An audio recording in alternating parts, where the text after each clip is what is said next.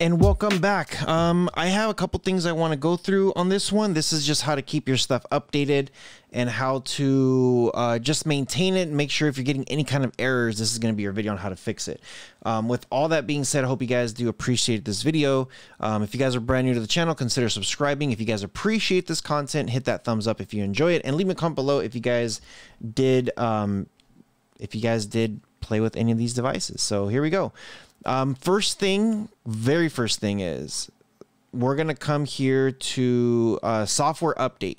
I always tell people, just go to your software updates and go through your software updates. If you need to go, sometimes we don't, we don't check this. We never check this if we're having some kind of display errors, if we're having something with our remote issues. Look, no video on OTT apps, storage overflow issues, voice assistant not installed. It's telling you right here, there's some issues here that we're trying to fix for you. So start download. And what it's going to do is, it's going to start downloading.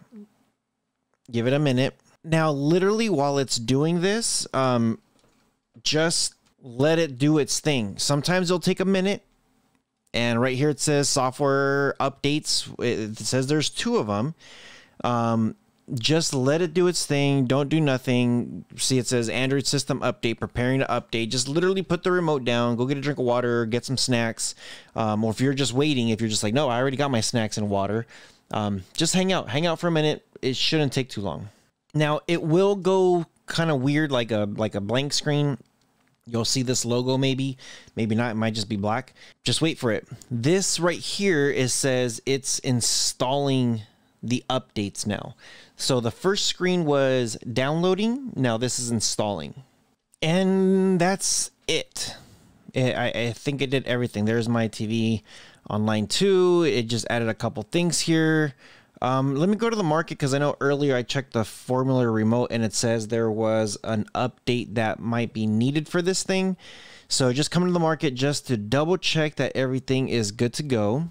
And we're just going to come down here, find that remote, and I'm going to click on this thing and it says there is an update. So yeah, all you got to do is just click update.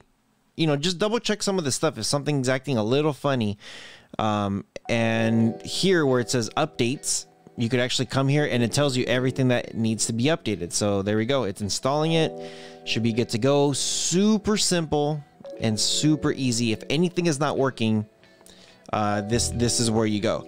Yeah, with all that being said, hope you guys appreciated today's episode. I try to get you guys some of the latest and greatest pretty quick and easy to find. Yeah, you guys take care of each other. See you guys in the next one.